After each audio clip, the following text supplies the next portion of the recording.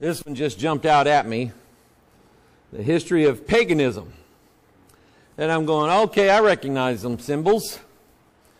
And it says, you'll be able to hear where I got the title. From the gods of the ancients to the new religions of today.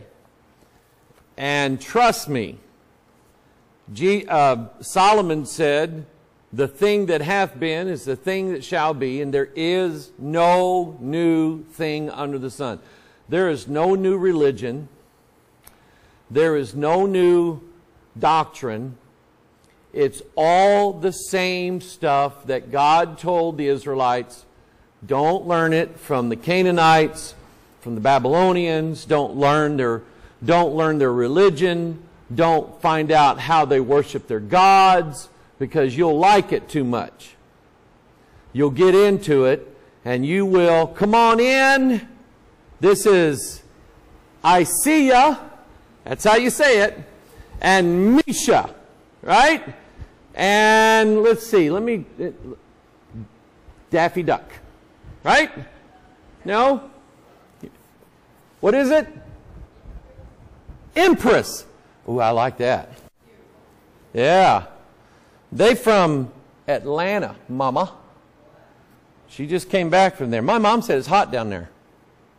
It is hot down there. But anyway, the same religion that was practiced thousands of years ago is the same religions that are, if you go back to California in the 50s and the 60s, and California's been weird forever. There was an explosion, an explosion of New Age philosophies and cults in California, especially Los Angeles, Hollyweird. Who remembers the lady that played Della Street on Perry Mason? Remember her? Real sweet, typical, looks like a typical middle-class American woman, okay, secretary type style. She had been so influenced by Hollywood that she actually was a member of, what's called the Baha'i faith, which is an Indian, sort of a branch off Hinduism, if I remember right. But it basically is, you're into meditation, emptying your mind, and you're channeling these gods. You are connecting through yoga or through meditation or whatever. You are channeling the gods. What that term literally is in the Bible is you are seeking a familiar spirit. And that was her faith all the way up until the day she died. And I'm reasonably sure that if you find her headstone, they'll probably have it online somewhere. You won't see a Christian cross on there. She was 1,000 miles away from that. Okay, and you wouldn't think that, just seeing it, just watching her on television. Typical American, middle-class, Christian-looking type person. But no, she was a weirdo. Her faith was weird, and that's how it is in Hollywood. And then it spreads out, and you have literally, and I'm going to say this, literally, Christian families losing their children over to these religions. Witchcraft, paganism, you name it. It's out there, and the children are being indoctrinated in it. They're being influenced by other children, especially, take it however you want to, I'm going to say it, especially the young ladies. Young teenage girls are more at risk for buying into false religions than probably any other group in America. That's why if you go to any bookstore, go to the children and teen section of any big bookstore and take a look at the books that are being marketed and sold to adolescents and early teens. all of them practically deal with witchcraft, wizardry, sorcery, magic, alien gods. One book, My Boyfriend's an Alien, which was also a Katy Perry song. Katy Perry, who has influence on young adolescent girls, sings not only My Boyfriend's an Alien, but then the other one, I Kissed a Girl and I Liked It. So our children are learning things outside of the Sunday school class and the church service, things that you probably are not aware of. And it's all building up to something. Okay? I felt my nose Friday. If you see a little red spot there, and I noticed Friday, George, I had a little bump there. And I'm going, I think I'm getting a pimple. I ain't had a pimple there since I was 13. And sure enough, last night I went in the bathroom and there's already come to a head. And that's the illustration I'm using for what's happening right now. The pimple's forming. It has an end result. It's going to come to a head one of these days, and there is going to be an explosion.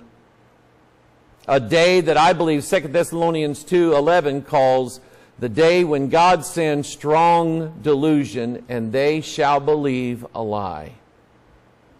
So let's get back to Revelation chapter 6, because I think this is a very relevant part of it.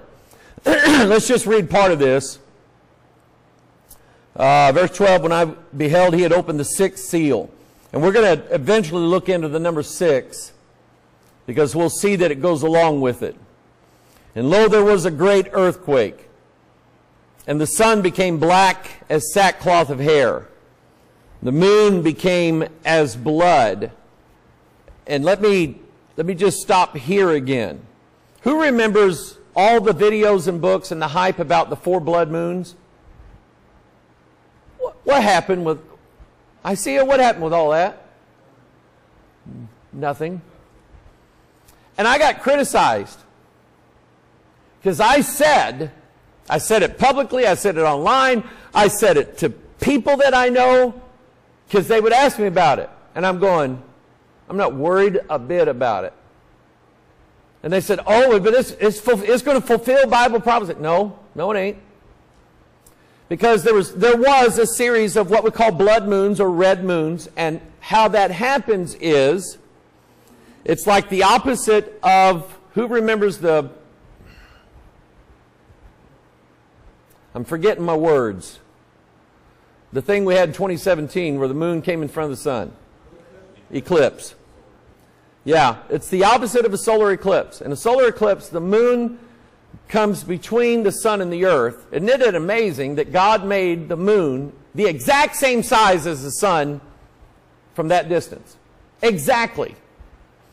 The Apollo 11 astronauts were filming it as they were going around the moon, and they were going, you ought to see this in 3 dimensions. You ought to see an eclipse, the moon eclipse the sun the way we're seeing it. It is out, they said it just adds another dimension to it. But anyway, the lunar eclipse is when the earth comes between the sun and the moon and blocks the sunlight going to the moon, which reflects the earth. And because of the various contaminants in our air, the sunlight going through the earth's atmosphere, shining to the moon, gives it a red hue. Now, look back at your Bible here. Look here at this verse. The sun became black as sackcloth of hair. We would call that a solar eclipse. And then the moon became as blood. We call that a lunar eclipse. But here's the problem. It is impossible to have a solar eclipse and a lunar eclipse at the same time. Because with one, the moon is between the sun and the earth. With the other, the earth is between the sun and the moon. You cannot have this is not a normal astrological or astronomical event. It's not an eclipse of some kind, and that's where all these idiots who wrote these books made millions of dollars off of their books, their videos, their TV shows, their podcasts, and everything else, lied through their teeth to make this into something that it never, ever was. And I knew it. I knew from the Bible that they were wrong. But these same people now, they're still selling books. They're still on TV. They're still making videos. They're still making millions of dollars. And nobody apparently has called them out on being false prophets. And they've never come out, to my knowledge, and said, well, we blew that one. We got that wrong. And they probably never will. Now, which is, my point in this is, it's just better to stick with your Bible. Believe what it says. So, verse 13 is what I wanted to focus on. The stars of heaven fell into the earth, even as a fig tree casteth her untimely figs when she is shaken of a mighty wind. So, I was thinking about that this morning, last night, yesterday, doing my study, getting ready for today, and I'm going, my biggest question as a young man was, how do the stars fall to the earth? Well, let's see what these stars are. All right. First, go to the book of Job, if you would. And let's see here. I'm going to do something very quickly. I'm going to pull up a can of King James here. And we'll get to that. We'll do that. And we'll type. If you have a search program on your phone, or the laptop you're watching on, or wherever, type that phrase in, sons of God. And notice in Job, let me turn there. Let me go here on this here. Let's put it up on the screen. Because that's what JR is doing upstairs. Job chapter 1 verse 5, and so it was when the days of their feasting were gone about that Job, verse 6. Now there was a day when the sons of God came to present themselves before the Lord. So who were these sons of God? We'll find out in a minute. And Satan came also among them. Now I get accused a lot because of what I believe. I believe these sons of God were angels. And one of their reactions to that is to accuse me of believing that Satan is like Jesus, a son of God. Well, notice here in Job that the Bible separates the two. The sons of God and Satan came also among them. You will not find, in my opinion, a place in the Bible that refers to Satan as a son of God, or the son of God, or one of the sons of God. Okay? So that answers that. Now go to chapter 2, verse 1. You're going to see the same thing again. We're going to identify these sons of God. Again, there was a day when the sons of God came to present themselves before the Lord, and Satan came also among them. Again, the same thing. Satan is differentiated from the rest of these who are angels. Now, where do I get that they are angels? Turn to Job 38.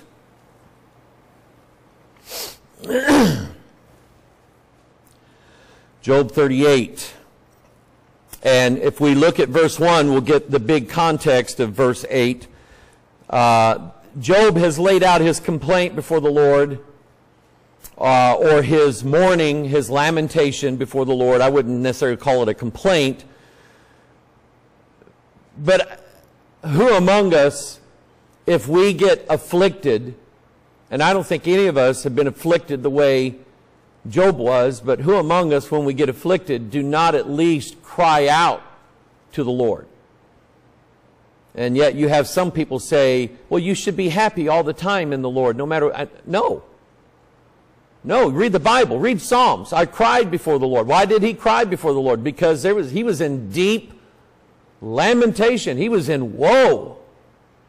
Those things happen to us, and it's fake to go around smiling all the time, putting up a front that's not real. It's fake. And I don't like fake. So the Lord answered Job out of the whirlwind and said, who is this that darkeneth counsel by words without knowledge? In other words, and he says, gird up now thy loins like a man, for I will demand of thee, and answer thou me. And he's going to ask Job a series of rhetorical questions. And verse 4 is, where wast thou when I laid the foundations of the earth? Now, Job really doesn't have to answer, because the answer is, Job would say, I wasn't there. In other words, Job, did you help me lay out the foundations of the earth? Was you there when I did that? No. Job, verse 5, Job, who laid the measures thereof, if thou knowest? Or who hath stretched the line upon it? In other words, we know that the earth is laid out, and we have coordinates.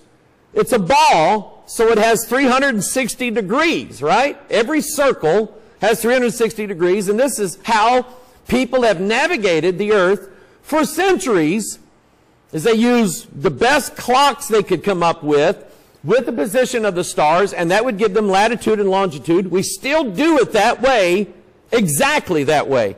God is the one who stretched the lines and put the measures on the earth. It's just like, who invented the tape measure? God did. He invented a way to measure everything. Then he gets down, verse 8, who shut up the sea with doors? When it break forth, he's talking about the flood, as if it issued out of a womb. In other words, when the floods were going, who stopped the water from flowing after 40 days? God did.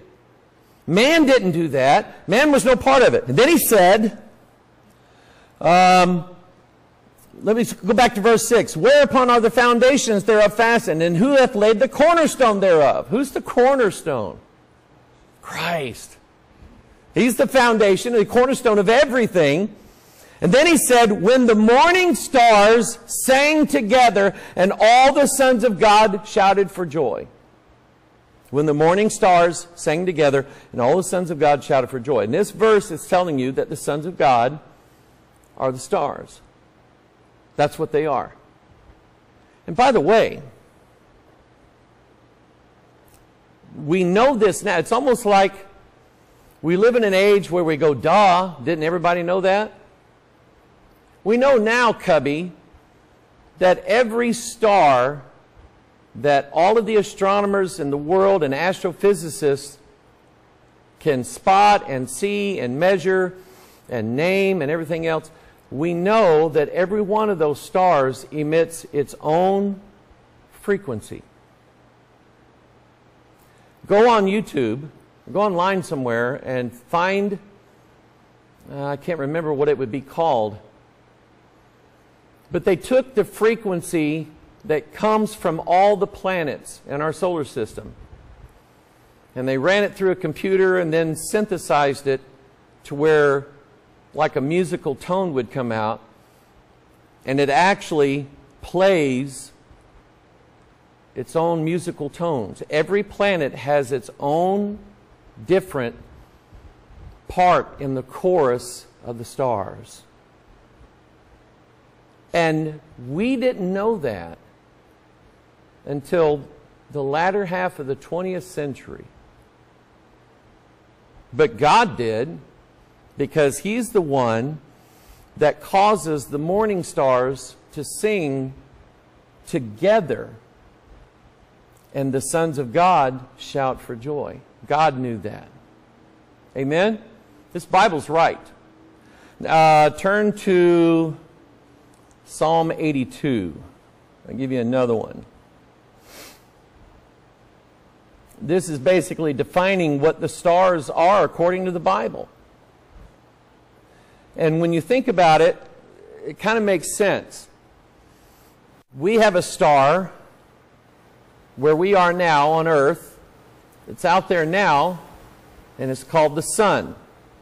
In Spanish, it's El Sol. In French, it's soleil. Greek, it's helios. That's where we get the word helium from. But our star, the sun, is who in the Bible? It's Christ. He is the Son of righteousness in Micah, or Malachi. He rises with healing in his wings. In Matthew chapter 17, when he was transfigured, his face shone as the sun. In Revelation chapter 1, when John heard his voice, he turned around and looked, said his countenance was shining as the sun. So Christ is the bridegroom in Psalm chapter 19. The heavens are a tabernacle, the Bible says, in Psalm 19. We'll turn there in a minute. And, but anyway, in Psalm 82, God said in verse 6, I have said ye are gods, and all of ye are children of the Most High. So the angels are the children of the Most High God, the sons of God. Okay? Let's see here. I mentioned Psalm 19, so let's go to Psalm 19. I'm just taking you on a little journey through the Bible. We're kind of finding out who the stars are. Psalm 19, the heavens declare the glory of God, and the firmament showeth his handiwork. Well, how did the heavens declare the glory of God? Let's stop and think. I was at John Uter's house. And I was reclining in his living room recliner. And I sat straight up. And I went, because it occurred to me, I've been pondering this for years. How did the heavens declare the glory of God? Well, it dawned on me that in Luke chapter 2, the shepherds were abiding in their fields, keeping watch over their flocks by night. And what happened after that? And lo, the angel of the Lord, I better look at it. Luke chapter 2, turn there. I used to have this memorized. Yeah. And lo, the angel of the Lord, I was right. Lo, the angel of the Lord came upon them. The glory of the Lord shone round about them, and they were sore afraid. And the angel said unto them, Fear not, for behold, I bring you good tidings of great joy, which shall be to all people. For unto you is born this day in the city of David a Savior, which is Christ the Lord.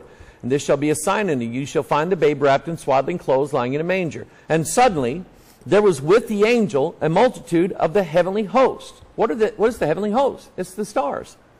Praising God and saying what? Glory to God in the highest, and on earth peace, goodwill toward men. When you go back to Psalm 19, that is exactly what David said they would be saying.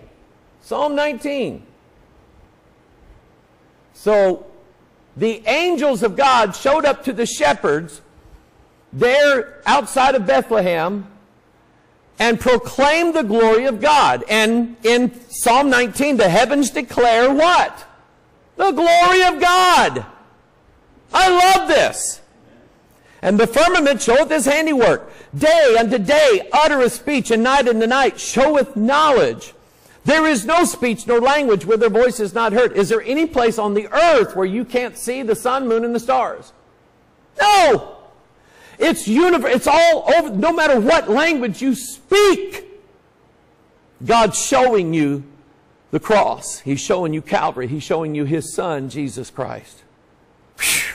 And then it says, verse 4, their line has gone out through all the earth. You know what a line is? It's what I'm reading. Like if you were in a play, you're going to speak your lines. I tried out for drama when I was in high school, and auditioned along with the other kids. I come home, my mom says, well, how'd you do, son? I said, great. I said my lines faster than anybody else did. I got the part. That was a joke. I didn't really say that. Their line has gone out through all the earth, and their words to the end of the world. In them hath he set a tabernacle. In them, the heavens, hath he set a tabernacle for the sun. Now God told Moses to build a tabernacle down on the earth. And he specifically said, I want the entry to the tabernacle to be in the east. I want the most holy place to be in the west. And I don't care where you park, you're going to plan it that exact same way. And how hard is it to find the east at 7 o'clock in the morning? Easiest thing in the world. Go find the sun. That's east. So every time they moved the tabernacle, they set it back down. The door was facing east. The holy place, most holy place was in the west. And that's the way the sun goes. Rises in the east and goes down in the west. And the priest, the high priest, walks in on the Day of Atonement in the east. And he walks through and does his thing. He goes all the way to the end of the world, which is the most holy place. It's the very last part of the tabernacle. It's as far as you can go. And there Christ died and offered himself a sacrifice. The sun goes down. But what happened? He goes to the lower parts of the earth, doesn't he? And that's, to us, that's what the sun's doing at night. It's going down below the ground, George, going to the lower parts of the earth. What happened 3 days later?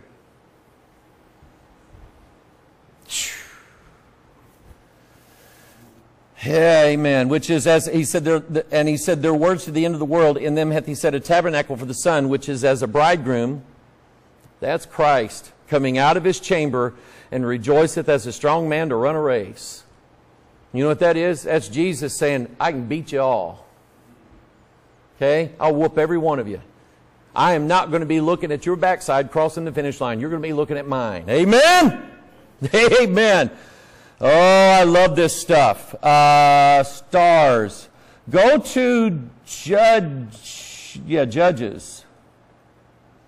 Go to Judges. Or you'll make me do it. Let's see here. Yeah. Look at this.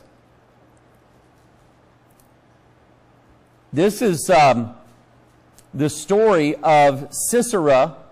And he had 900 chariots of iron. It's a prophecy. What time is it? Is it time for me to shut up? No, not yet. And Deborah was the judge over Israel. Barak was her captain of the army. And when they win the battle, then Deborah, she sings a song along with Barak. And she mentions in here, I'll have to find it, the constellations. Yeah, verse 20. They fought from heaven. The stars in their courses fought against Sisera. They fought from heaven. The stars in their courses fought against Sisera. Is there a war in heaven? Of course there is. I know the bell rang, but I got to finish this thought. Now turn to Revelation 12. I'm a lawyer in a courtroom, and I'm going to convince you that stars are angels. So in Revelation 12, and think about that song that Deborah sang. The stars in their courses fought against Sisera. Now, if you only believe in astrology, and you only believe in the creation of the stars themselves, you think the stars in their courses direct your fate. But is that true? I was born on May 30th, which makes me a Gemini. But you know, I don't care. I don't care. Because my birth date does not determine my fate, my course in life, nothing. The stars don't tell me what to do. The creator of those stars directs my fate and my course. Amen? So there's a war in heaven. There's always a war in heaven. Until the end of everything. In verse 4, this is about the great red dragon in verse 3. In verse 4, his tail drew the third part of the stars of heaven and did cast them to the earth. In my opinion, that is Revelation 6, the opening of the sixth seal. Those events are one and the same. related to one another. I don't believe there's two events of stars falling from heaven. I believe that there's one great big giant event where God shakes the heavens and the earth. And if you follow this up, verse 4, and go down to verse 7, there was a war in heaven. Michael and his angels fought against the dragon. The dragon fought and his angels. It's giving you the context of the dragon casting the stars down to the earth. Verse 8, and prevailed not, neither was their place found any more in heaven. And the great dragon was cast out, that old serpent called the devil and Satan, which deceiveth the whole world. He was cast into the earth, and his angels were cast out with him. Boom. So this event, I believe, is related to Revelation 6. Now, just to tidy this up, and I'll shut up, what does that mean? Okay? I could spend an hour and just explain to you this symbol right here. I can show it to you in the Bible. It's in plain sight. I speak symbol.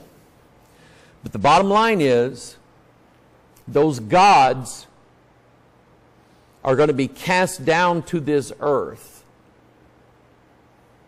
And what are they going to do after that? They're not dead yet. They are going to take over this world. Take it over. And then they, and the dragon, and the beast, and the false prophet are going to try one more battle in the valley of Megiddo, Armageddon, to fight Christ and his 10,000s of his saints. But I already know who wins that one.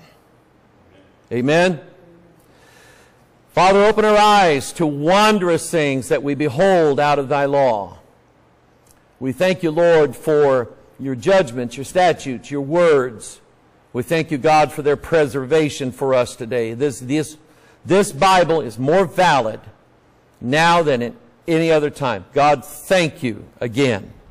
Always thank you for your word opening our eyes and guiding us in these last days, helping us to fight the battle that we're fighting every day, not only for ourselves, our children, our grandchildren, our friends, our brothers and sisters. Father, help us keep standing and fighting in Jesus' name. And all of God's people said, amen.